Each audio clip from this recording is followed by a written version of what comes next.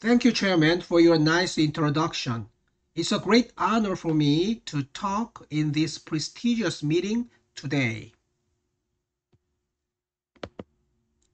5 years ago, we had the second joint symposium here in Ulaanbaatar. At that time, I talked about Korean gastric cancer screening program. And the dinner was very nice. Thank you very much for your hospitality.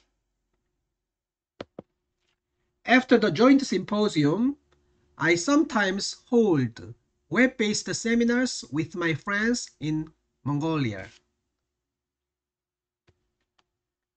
First topic is indications. Recently, Korean practice guidelines for gastric cancer was released. Statement number 4 is about absolute indication. The red box shows absolute indications. Statement 5 is about expanded indications. Both ESD as well as surgery were equally recommended. This is expanded indications.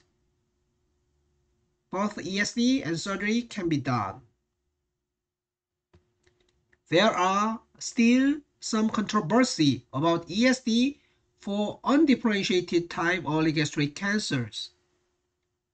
What would you recommend for a 37-year-old man with a small, flat sigmoid ring cell carcinoma? I did an ESD.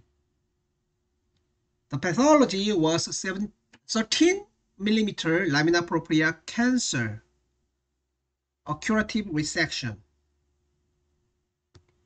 You can see the sigmoid ring cells in the lamina propria with lymphoid follicles. Currently, a prospective clinical trial about ESD for undifferentiated type early gastric cancer, ERASE gastric cancer trial, is ongoing in Korea. This is the current status of patient enrollment of the ERASE trial. The target is 708 patients and more than 500 were enrolled right now. Statement 6 is about undifferentiated type early gastric cancers. It says ESD can be done, but cautiously and after sufficient discussion. The evidence level was low and the recommendation was conditional for. Surgery is usually done, but ESD is currently performed in many institutions more often than before. Next topic is the management of incomplete resection. There are two types of incomplete resection: risk of lymph node metastasis and lateral margin involvement. Let me talk about the risk of lymph node metastasis first. Regarding additional surgery after ESD, I'd like to briefly touch two aspects. First, can we predict the rate of non-curative resection requiring surgery more precisely? Second, is surgery always necessary for non-curative resection cases with lymphovascular invasion? A 75-year-old gentleman was referred for endoscopic treatment of early gastric cancer. This is the outside pathology. ESD was done as usual. ESD pathology was mixed histology, 24 mm, 400 micrometer SM invasion, and lymphatic invasion. This is moderately differentiated adenocarcinoma. This is poorly differentiated solid component. As you can see, areas of submucosal invasion was differentiated type cancers. and there were multiple lymphatic invasions. As usual, surgery was done. In the final pathology, there was a lymph node metastasis in perigastric lymph node stations. In the upper right node, the nodal structure was completely destroyed. This is a close-up for lymph node metastasis. Can we predict the rate of non-curative resection requiring surgery more precisely? We developed a risk scoring system. We found 6 independent variables such as pathology, size, axial location, circumferential location, macroscopic morphology, and ulcer. Based on the relative risk, we made a score for each variables. This is the correlation between the total risk score and the predicted risk of non-curative ESD requiring gastrectomy. In the previous case, the score was 9, and the risk of non-curative resection was 63.5%. Very high.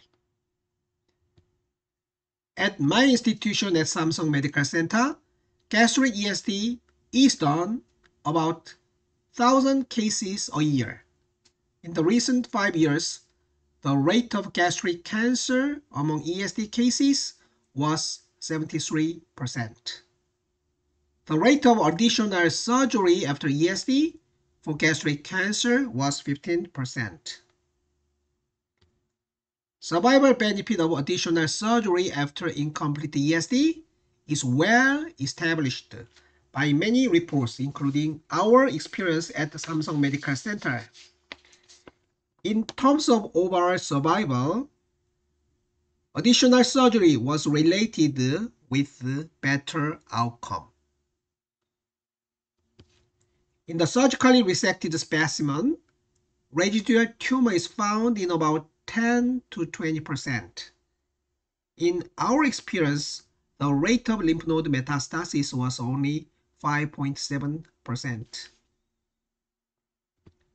The most important risk factor of lymph node metastasis is the lymphatic invasion, followed by the size, positive vertical margin, and so on. So, surgery is strongly recommended for lymphatic invasion cases.